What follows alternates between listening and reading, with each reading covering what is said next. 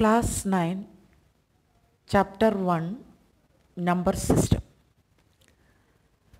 Tell me one thing.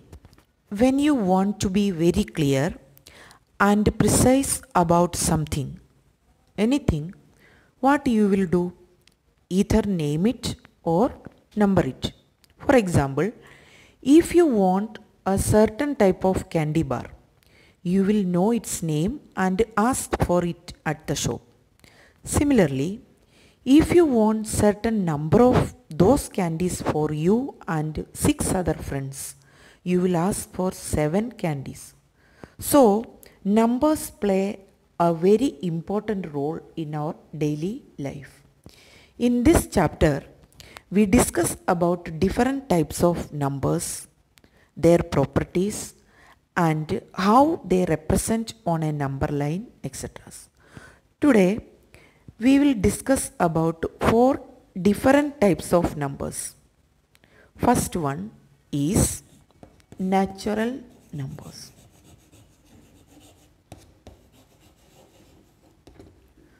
What are natural numbers? We know counting numbers are called natural numbers. Why they are called counting numbers? Because we use these numbers for counting. Natural numbers represented by the letter capital N. Example 1, 2, 3, etc. to infinity. From this example, we know that the smallest natural number is 1 and the largest natural number is infinity.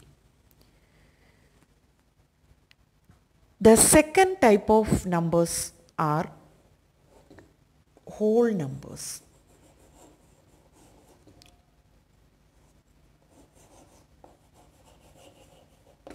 Whole numbers. What are whole numbers? We will consider an example. Suppose there are 3 pencils in a box. I gave 2 pencils to my sister and 1 pencil to my brother. Now tell me, how many pencils are there in the box? You know, 0. Now we include this 0 to natural numbers. We get another set of numbers. They are called whole numbers. And these whole numbers are represented by the letter W. For example, 0, 1, 2, 3, etc. are whole numbers. From this example, we know that 0 is the smallest whole number and infinity is the largest whole number. From these two sets of numbers, that is natural numbers and whole numbers, we can say all natural numbers are whole numbers, but all whole numbers are not natural number because 0 is a whole number. Now we consider these numbers, that is whole numbers and natural numbers on a number line. This is 0, 1, 2, 3, 4. And we know on a number line, right side of the zeros represented by natural numbers. Then what about left side? Represents negative of natural numbers. Negative of natural numbers. They are -1, -2, -3, -4. Now you see on this number line there are positive natural numbers and negative natural numbers. In between there is 0 also. Now consider all these three types numbers, that is negative natural numbers, zero and positive natural numbers, form another set of numbers and they are called integers. So, integers are the collection of natural numbers, zero and negative of natural numbers, and integers are represented by the letter capital Z. Now you see, natural numbers, zero and negative of natural numbers form third set of numbers. They are called integers. Example, -3, -2, -1, 0, 1, 2, 3, etc. Now, all whole numbers are integers. All whole numbers are integers. But all integers are not whole numbers. Now, fourth type of numbers, they are called rational numbers. They are called rational numbers. What is a rational number? We know that a rational number is a number which can be written in the form P upon Q,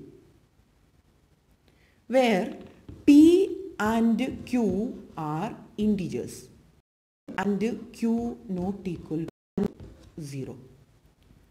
Again, rational number is a number which can be written in the form P upon Q, where P and Q are integers and Q not equal to 0. For example, 2 upon 3, 4 upon 5, minus 2 upon 5, etc. are rational numbers. Now, from all these four types of numbers, we can conclude that all natural numbers are rational numbers, all integers are rational numbers. How integers are rational numbers? For example, 5 minus 3, 0 are integers. And this 5 can be written as 5 upon 1.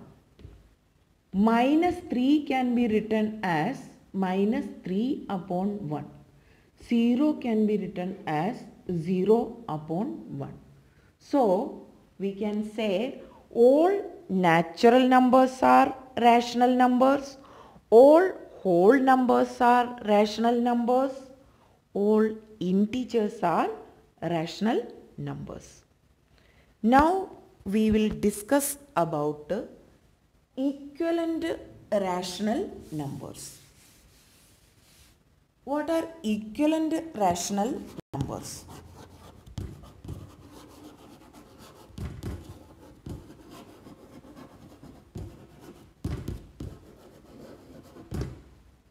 For example, 2 upon 3 is a rational number. When we multiply this rational number, that is both the numerator and denominator by the same natural number, 2 into 2, we get another rational number which is equivalent to the given rational number 2 upon 3, that is 4 upon 6. Okay, again we multiply the given rational number by another natural number or whole number, we get another rational number that is also equivalent to 2 upon 3.